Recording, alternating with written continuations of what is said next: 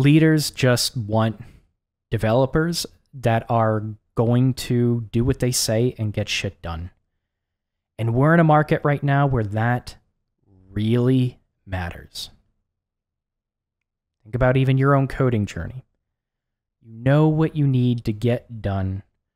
Are you getting it done? Because the people that are also applying for the same positions, there are plenty of people that are.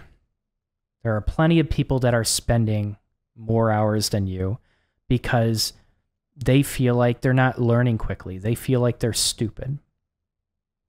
Good developers make up for that. Oftentimes it's just an illusion. It's just a self-confidence issue, but they make up for that by just putting in the fucking work. There are developers that just put in way more work than you could ever know, than you've ever challenged yourself with.